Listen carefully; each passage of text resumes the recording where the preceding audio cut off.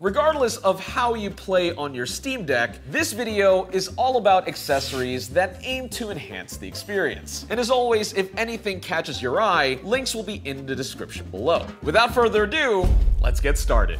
I'm starting this list off with probably the most essential add-on for your Steam Deck: storage expansion. There are plenty of microSD cards out there balancing capacity, speed, price, maybe even brand loyalty if you're into that sort of thing. Yep, that's me. The card that ticked all of the boxes for me is the 1TB Sandisk Ultra. Here in the office, we already use a ton of Sandisk SD cards in our studio cameras, GoPros, so really this was kind of a choice of habit. The Ultra is hardly the fastest card you can buy for the deck, but it's no slouch either. UHS-1 classification means theoretical read speeds of 120 megabytes per second. The A1 rating on it means it's fairly optimized for running applications right off the cart. All this for about 120 bucks, which is pretty decent for an add-on that lets me stow way more games than I need on the go. To really make the most of your Steam Deck on the go, staying charged for as long as possible is crucial to the experience. First, I gotta start with the plug. And the one I've been using is Razer's 130-watt GAN charger. It includes 4 USB ports to charge your deck, your phone, or any other device that needs more power. Full disclosure, Razer sent this out to us a few years ago, and I've been using it ever since. But I have to admit, it's not the most cost-effective, as I mentioned in previous videos. But I'll drop some good alternatives in the description that undercut the Razer one by $100. My portable battery of choice is Anker's 26,000 mAh Powercore Elite 3. Not only will this keep your Steam Deck topped off for hours and hours on end, but its 87-watt output makes it powerful enough to charge your phone and other small devices simultaneously. I initially got it as a companion to my 14-inch MacBook Pro when I'm editing videos on the go. But it works even better for devices like the Steam Deck or Nintendo Switch if my trip leans a little more leisure. And of course, all of this power means nothing without some good cables. My daily pack already has a generic long USB-C, mainly to charge my laptop, and I could certainly use it for the Steam Deck. But I also like taking around this shorter, more compact cable to keep things nice and tidy if I'm using this setup on, say, a tray table on a plane or at a coffee shop, or even just using this battery bank and Steam Deck combo on my lap. What's up, Doc?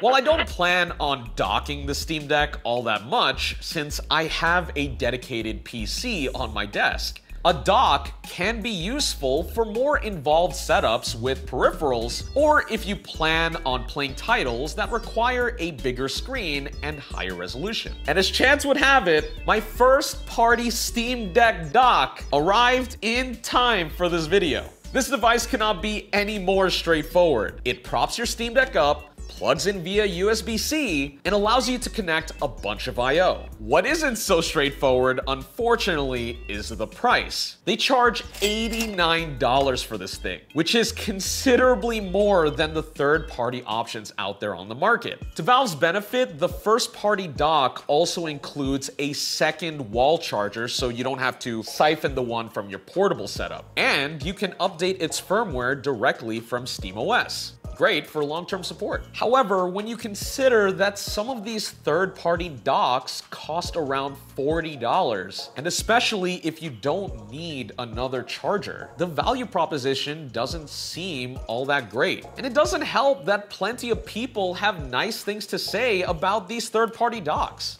JSAUX makes a lot of really cool ones with similar I/O and even updatable firmware via Windows. And if you want to ball out on their highest end model, you can get it with an M.2 slot built in for fast external storage. Personally, I'm using this one from IVOLAR, which they sent out for me to take a look at. It's also in the neighborhood of $40 and has this nice aluminum build, all the ports I'd ever want, and does not hinder the airflow on the back. Best of all, it works on all of the TVs and monitors I've tried here in the office. It's a Sony. Psych! Touching grass with your Steam Deck and playing in public always requires headphones to keep you zoned in and to not disturb others around you with your gamer sounds.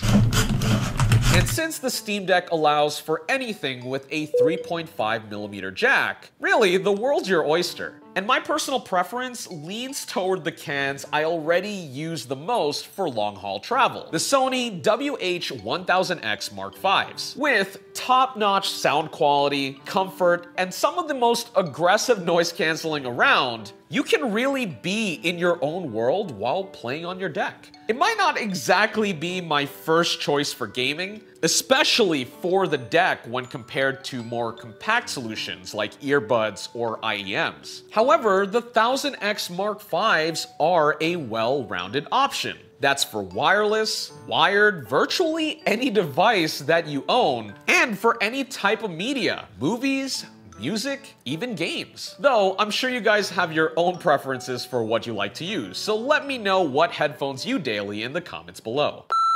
Magnets! Oh! The Steam Deck might be a portable console, but it's not something I can simply throw in a bag if I'm looking for peace of mind. Preserving both the screen and analog sticks, for me, are key to giving it the best possible shot against wear and tear, even if the console is fairly resilient on its own.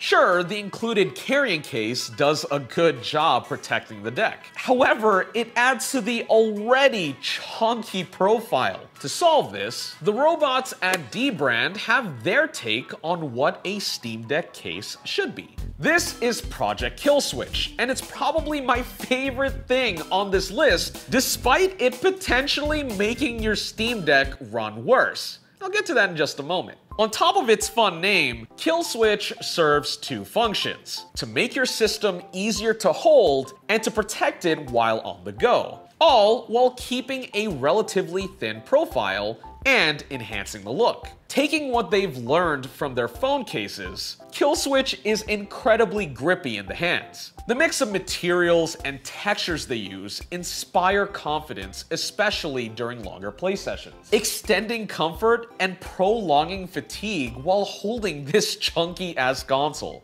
You can even option in their stick grips, which not only feel better compared to stock, but also come in this clever portal scheme that adds a pop of color to the setup. Probably my favorite feature, especially as a frequent traveler, is this removable plastic hardshell cover that shields the screen and analog sticks from impact. It latches on snug, affording you the option to just throw it in your bag without worrying.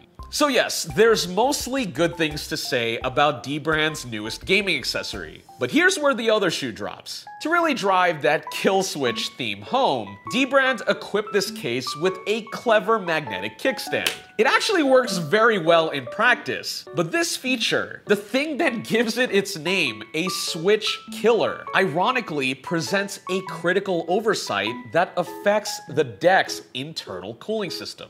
Dbrand has a whole transparent Reddit thread detailing what specifically went wrong. But TLDR, the magnetic kickstand can actually affect how the exhaust fan spins depending on which one your deck has. Magnets! Well before this thing unfolded, people deep in the hardware community already knew that of the two possibilities of fans in these Steam Decks, the ones sourced from Delta are whiny and loud compared to Huayang.